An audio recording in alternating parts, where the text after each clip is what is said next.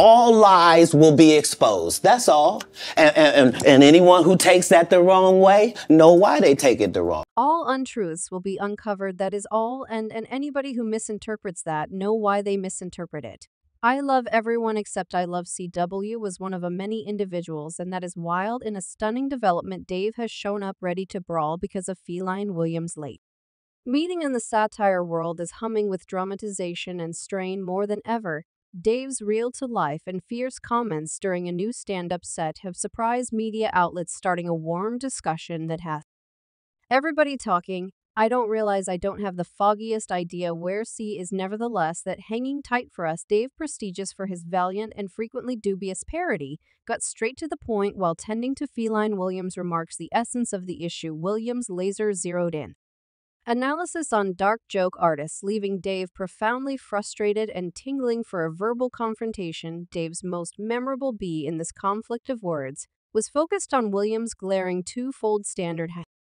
He rushed to bring up that Williams didn't express a solitary word against any white humorist, proposing that there's an alarming error in how dark entertainers are treated in the business. Is this he just eat the? He expressed nothing about any of these white young men yet. In addition to the twofold principles have Dave started up, he additionally attacked Williams for what he sees as a vile assault on the individual joke artists, specifically Cedric the performer and Steve Harvey, wound up targeted, and Dave was having none of it.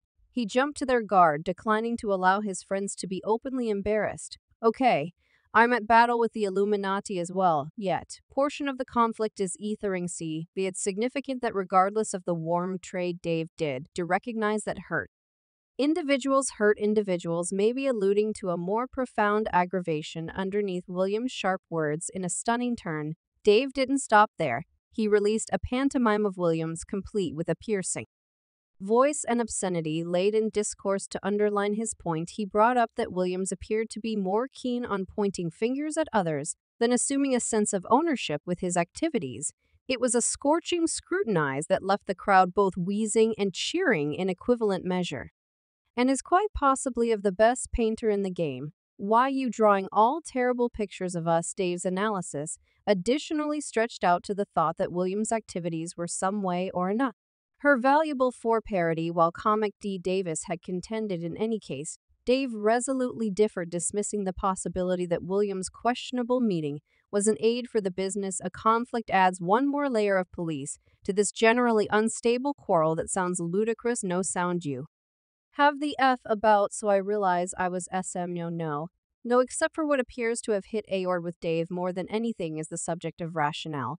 Why, he asked, why he pondered, would Williams single out his kind red dark jokesters when they're all attempting to advance their circumstances? Dave's dissatisfaction was unmistakable as he asked which part of the game messes up someone else's chances, which piece of the game includes illuminating on another person. An inquiry hangs weighty in the air, leaving crowds and industry insiders the same, contemplating the genuine inspirations driving Williams' dubious words. The aftermath from his conflict of satire titans is as yet resounding all through the business. Dave's reaction to Williams' late meeting on the Club Shea web recording has sent shockwaves through media outlets, with individual joke artists joining the fray to safeguard their notorieties and put any misinformation to rest. Tiffin Abadan, the star of Young Lady's Trip in a rising satire ciation, ended up deliberately targeted during his meeting. Williams guaranteed that Haddish was just seen at the giggle processing plant and recommended that she had no vital presence in Hollywood,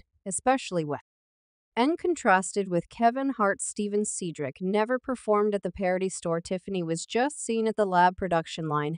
Haddish burned through no time in answering Williams' comments, taking to virtual entertainment to put any misinformation to rest in a message that was caught and reposted by Hollywood Open. She composed, "I'm not frantic. I wish he would get his realities right about me, darn. I surmise I will send him an update message yet. Are we certain that is Feline Williams?"